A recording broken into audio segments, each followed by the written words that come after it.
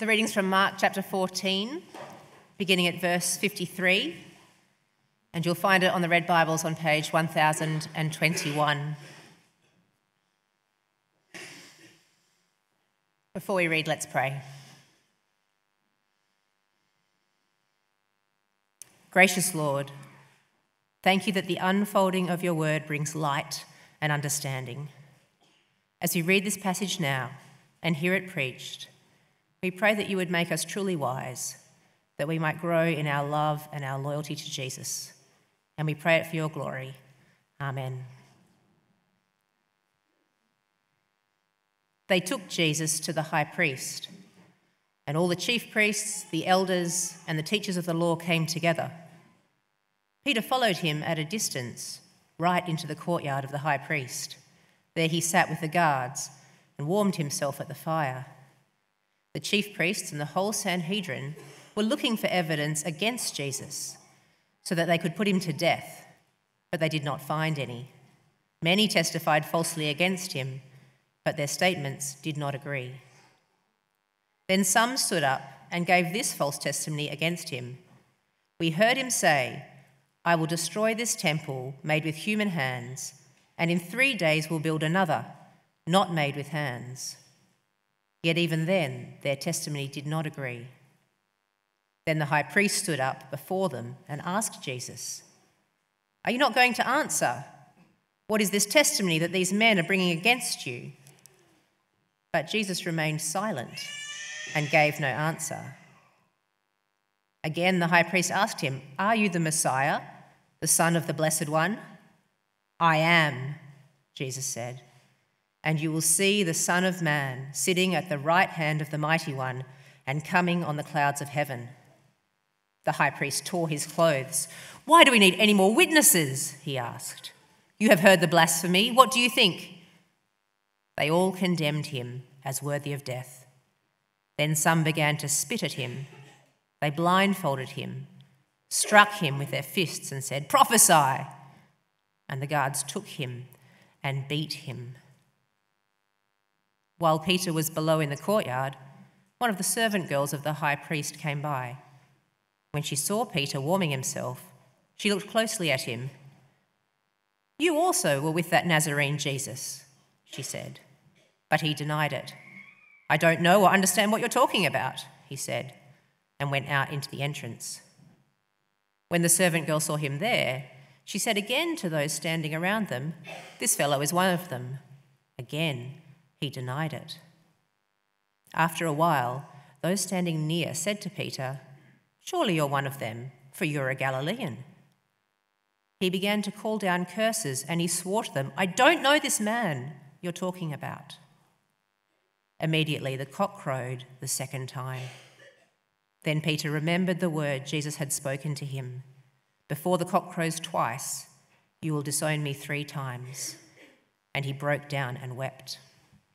Thanks, Shelley. Do keep that open because we're going to be looking at that a bit more over the next few minutes. But just by way of sort of introduction, I want us to think a bit about peer pressure, because peer pressure can make us do some really silly things, can't it? I can still remember clearly what happened at school when I was about 12.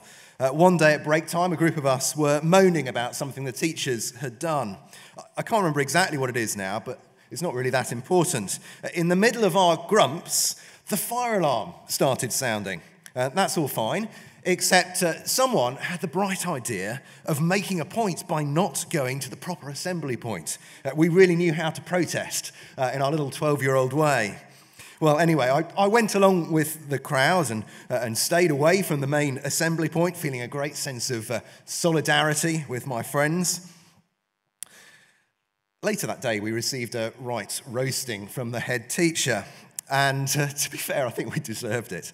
The fire alarm sounding was not the point to stage a protest over minor gripes about something the teachers had done. But in the moment, it felt so right, so empowering, standing together with the others. But in the cold light of day, it was really rather silly. That's the power of peer pressure, isn't it? I'm sure we could all remember it as a topic in PSHE lessons at school. Perhaps there's a few Pathfinders or Travs around the building rolling their eyes at the thought of their PSHE lessons coming up this term. It's a big deal, though, the statistics tell us, when it comes to sex and drugs during the teenage years. The impression that everyone's doing it and you're odd if you're not. But actually, peer pressure comes right the way through life, doesn't it? The post office scandal's been back in the news this week, and the kind of groupthink that developed there in the leadership is really another form of peer pressure. We all naturally want to fit in, to be respected and liked, and so we'll all feel the pressure to do things against our better judgment, not to rock the boat, just to go with the flow. Our Bible passage today is about peer pressure ratcheted up to the max.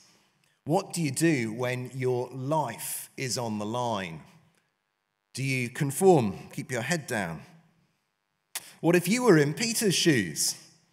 Would you stay true to your principles? What if it meant repercussions, not only for you, but for your nearest and dearest too? Mostly in Cambridge, we don't face questions quite this big.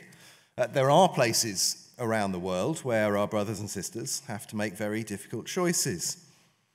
Perhaps some of us here have experienced what it's like to face an impossible decision between Jesus and survival. Now, I'm not going to offer a three-step plan for dealing with peer pressure this morning. That's not what our Bible passage is here to do for us. But instead, I want to reflect with you on the Lord Jesus and how he handles himself under extreme pressure. Whether you call yourself a Christian or not this morning, and you're very welcome wherever you count yourself, this passage gives us a wonderful insight into this man just hours before his execution, a man whose life and death have changed the course of human history. This is the Jesus that Simon and Rachel have said they want to bring up Samuel to know. I want to take us to our passage this morning where we'll see three snapshots of our Saviour. And these ideas actually come from the first half of the Bible, the Old Testament written before Jesus. Now, here's the first snapshot I'd like to show you from this passage. I've called it the silent servant. It's verses 53 to 61. We join the action at the start of the story late on the Thursday night before the Good Friday. Jesus has just been arrested and his friends have deserted him. Listen to how things go from there. Verse 53, they took Jesus to the high priest, and all the chief priests, the elders, and the teachers of the law came together. Peter followed him at a distance right into the courtyard of the high priest. There he sat with the guards and warmed himself at the fire. So Mark begins here by whetting our appetite for what's coming up later. Peter made the bold pronouncement early in the evening that he'd never disown Jesus. And perhaps he's right. At least he's not hiding like the others. We'll come back to him in a bit. For now, Mark turns our attention to the religious leaders. The Sanhedrin was a council made of older men, the chief governing body of the Jews. There are about 70 members, powerful men, really quite an intimidating crowd. Now, Mark tells us how they set out to get what they wanted. So verse 55, the chief priests and the whole Sanhedrin were looking for evidence against Jesus so they could put him to death. But they didn't find any. Many testified falsely against him, but their statements did not agree. Then some stood up and gave this false testimony against him. We heard him say, I'll destroy this temple made with human hands, and in 3 days we'll build another not made with hands. Yet even then their testimony didn't agree. It's a real problem for the religious leaders here, because biblical law codes state that you need more than one witness, especially to convict someone of a capital offence. But the religious leaders can't even organise some liars to stay on message. Now, this idea of destroying and rebuilding the temple is an interesting one. Jesus hasn't really said much about this in what Mark's recorded for us so far. What we have seen is the judgment that Jesus enacts on the temple and predicts for the temple. The temple was meant to be a place where humanity could encounter God. But instead, in Jesus' day, it had turned into a place of mere human rituals and immorality. So there's some truth in their accusation, but in reality, the religious leaders are starting to get desperate, sensing this opportunity to get rid of Jesus might be slipping from their grasp. So in verse 6, they ratchet up the pressure further. Then the high priest stood before them and asked Jesus, "Are you not going to answer? What is this testimony that these men are bringing against you?" But Jesus remained silent and gave no answer. He's faced all sorts of false and outlandish accusations, and he just stays silent. Can you imagine being in a room of 70 hostile men, a handful of grubby witnesses, facing all sorts of mudslinging in the middle of the dark night, deserted by your friends, all the while knowing that your very life hangs in the balance? It's a horrendous situation. But Jesus remained silent and gave no answer.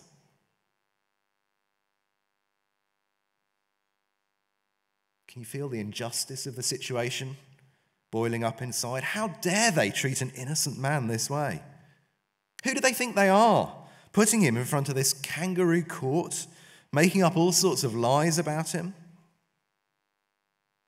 But also you wonder about Jesus. Why don't you just say something? You know it's all lies. Why don't you just defend yourself, Jesus?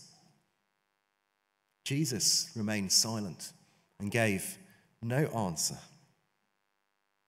It's such remarkable grace and composure in the face of unimaginable pressure. But actually, it's just the way God said it would be. Let me share some words with you from Isaiah chapter 53, written 700 years before Jesus. It speaks of the coming servant of the Lord, and this is what Isaiah writes. "He was despised and rejected by mankind, a man of suffering and familiar with pain. Like one from whom people hide their faces, he was despised and we held him in low esteem. Surely he took up our pain and bore our suffering. Yet we considered him punished by God, stricken by him and afflicted. But he was pierced for our transgressions. He was crushed for our iniquities. The punishment that brought us peace was on him, and by his wounds we are healed." And then down in verse 7, "He was oppressed and afflicted, yet he did not open his mouth. He was led like a lamb to the slaughter, and as a sheep before its shearers is silent, so he did not open his mouth." It's all coming true. And so in Mark 14, Jesus remained silent and gave no answer. He was biding his time, really, standing as a prisoner before this room of powerful men. Jesus was in control. He knew he was God's servant. He knew God's plan. He knew what was coming. He knew he would be crushed and pierced so that he could save us. And so he stood there in silence. Just let that sink in for a moment, what Jesus was doing here for us. Jesus stood there in silence for me, for you. Let me take us on to the next snapshot of Jesus here. He's the silent servant. He's also the exalted Son. What is it that finally gets Jesus to break his silence that night? Well, it's this question from the high priest, isn't it? Verse 61, halfway through. Again, the high priest asked him, "Are you the Messiah, the Son of the Blessed One?" Now, before we get to Jesus' answer, I just want to linger on this question for a moment. In Greek, questions can be phrased in the same way as statements. Here it's just the intonation, the punctuation that shows it's a question. And so from the high priest's lips, we get one of the great articulations of Jesus' identity in the whole gospel. You are the Messiah, the Son of the Blessed One. It's exactly the same words that Peter used at that great moment back in chapter 8 when Jesus asks, "Who do you say I am?" "You are the Messiah," Peter answers. And this idea of the Son of the Blessed One, the Son of God, has been in the mix since the start of the gospel as well. You might know that Mark opens by saying the beginning of the good news about Jesus, the Messiah, the Son of God. At Jesus' baptism, God's voice rings out from heaven, "You are my Son, whom I love." And there's other things I can mention here, but it's basically all building towards that great moment as Jesus dies and the Roman centurion stood at the foot of the cross exclaims, "Surely this man was the Son of God." Mark wants us to see that Jesus isn't just any man. He's not some quirky first century teacher or prophet. No, it's more than that, just as Jesus says in verse 62. "Are you the Messiah, the Son of the Blessed One?" "I am," said Jesus. "And you will see the Son of Man sitting at the right hand of the Mighty One and coming on the clouds of heaven." What an answer. What a way to break his silence. Jesus lays claim to a place with God himself on the throne of heaven. It's perhaps slightly odd imagery until you realize that Jesus is recalling a vision from the prophet Daniel, chapter 7. Let me read that to you. Daniel writes there, "In my vision at night I looked, and there before me was one like a son of man, coming with the clouds of heaven. He approached the Ancient of Days and was led into his presence. He was given authority, glory, and sovereign power. All nations and peoples of every language worshipped him. His dominion is an everlasting dominion that will not pass away, and his kingdom is one that will never be destroyed." So this human figure is exalted, worshipped, and glorified by all people everywhere. His authority and dominion are everlasting. He will act as the judge of all people, defining their destiny forever. And so for Jesus, not only the Son of God, but this Son of Man. It's a staggering claim for a lonely, bedraggled, weary man to make before a Jewish council of hostile leaders. This is our Jesus, the exalted Son, the one we're called to follow and to know, to worship and obey. He holds our destiny in his hands. One day he will come on the clouds of heaven to judge the living and the dead. His kingdom will never end. So how are you responding to him today? It's a vital question that each of us must answer for ourselves. No peer pressure, either positive or negative, will count on that day when we see him coming on the clouds of heaven. Will that be a day of wonderful welcome or of fearful realization? In reality, Jesus is the exalted Son. But for the religious leaders, this was all too much. Verse 63, the high priest tore his clothes. "Why do we need any more witnesses?" he asked. "You've heard the blasphemy. What do you think?" And they all condemned him as worthy of death. Then some began to spit at him. They blindfolded him, struck him with their fists, and said, "Prophesy." And the guards took him and beat him. It looks like Jesus has just sealed his fate, doesn't it? It's a brutal experience. I used to do some undergraduate supervision for the divinity faculty. One of the first year essay questions I particularly enjoyed doing with the students was this. It was the question, why was Jesus crucified? I loved looking at this topic. It's widely agreed that he was killed in this way, on a cross. But the question why gets us thinking about the different agents involved. The Jewish religious leaders might say that Jesus was crucified because he broke the law, he blasphemed. We'll see next week that the Roman leaders might say that Jesus was crucified because he was a threat to the peace. But there's another layer to the issue. Something we see the whole way through. Why was Jesus crucified? Well, because it was God's plan, which Jesus willingly embraced. Jesus didn't shy away from giving the answer that he knew full well would lead to his condemnation and death. He didn't stay silent when he knew that beating and mocking and crucifixion would result. He's the silent servant, and he's also the exalted Son. It might be hard to believe that in the midst of that dark, lonely night, but it's the truth, the reality.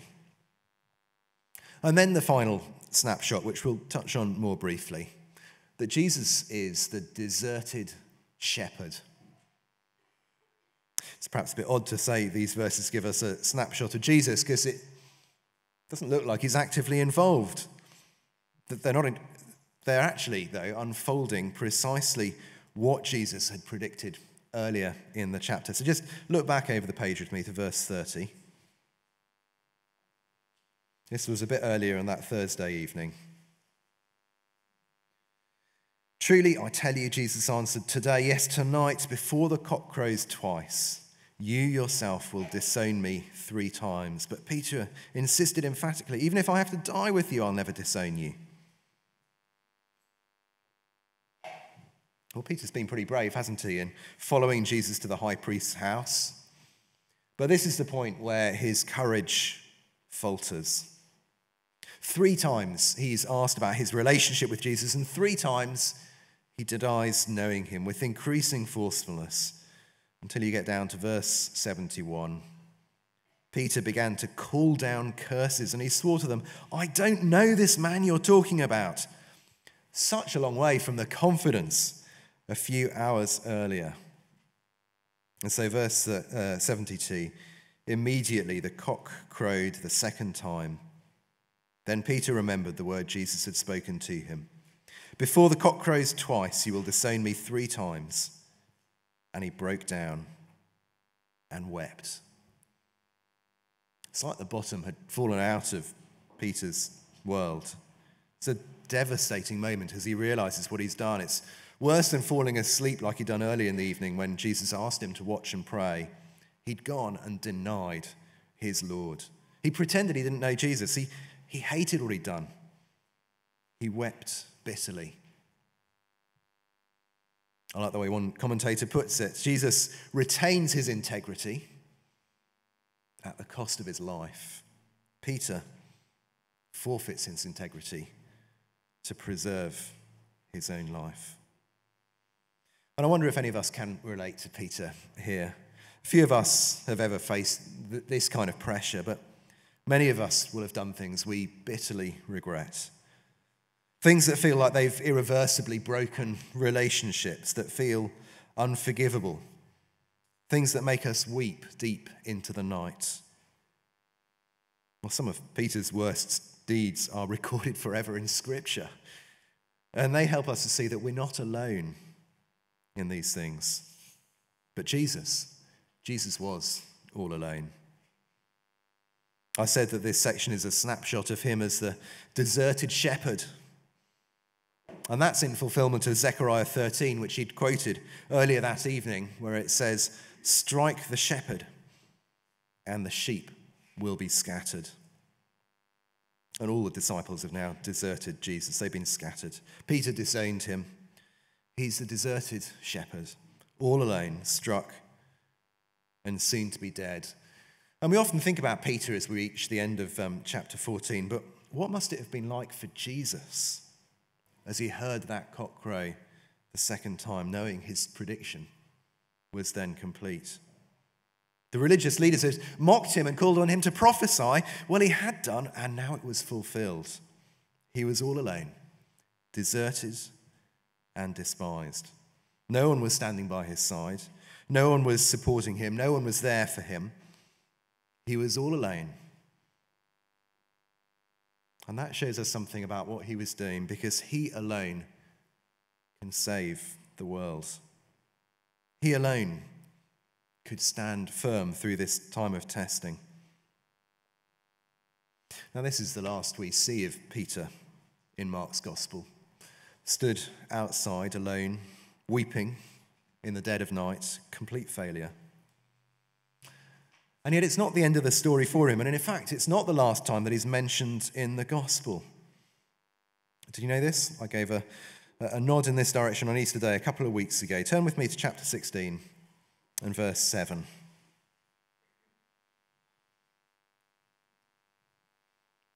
Here's the angel speaking to the women on the first Easter morning. The angel says, "Go tell his disciples and Peter, he is going ahead of you into Galilee. There you will see him, just as he told you." Jesus wants to see his friends despite the fact they deserted him. But why mention Peter specifically? Isn't it a deliberate note of hope for this failed disciple? Jesus even wanted to see Peter, who disowned him so shamefully. This was a lesson Peter never forgot. Just a few months later, he found himself standing before the same Sanhedrin that had condemned Jesus to death. This time, Peter was on trial for promoting Jesus. This time, instead of denying knowledge of Jesus, he's proclaiming Jesus. It's like we sang earlier. Salvation is found in no one else, Peter said. For there is no other name under heaven given to mankind by which we must be saved. Sometimes it's only when we've seen the full extent of our weakness and failures that God can begin to remake us into truly confident and courageous disciples.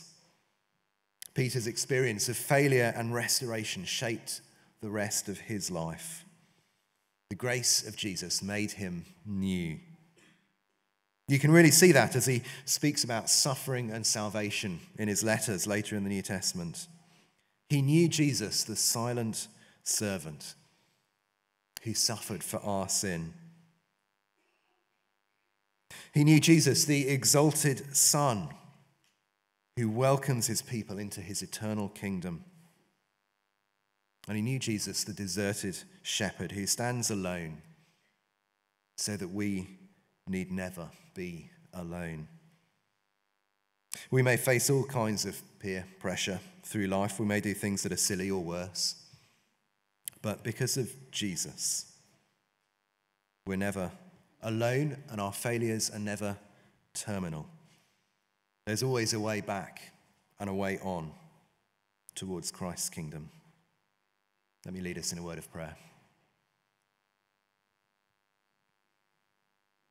Father, how we thank you for the Lord Jesus, for his faithfulness in the midst of human faithlessness. We thank you that he was the silent servant who suffered for our sin. We praise him as the exalted Son who welcomes people into his eternal kingdom. And we thank you that he was willing to be the deserted shepherd who stands alone so that we need never be alone. Amen.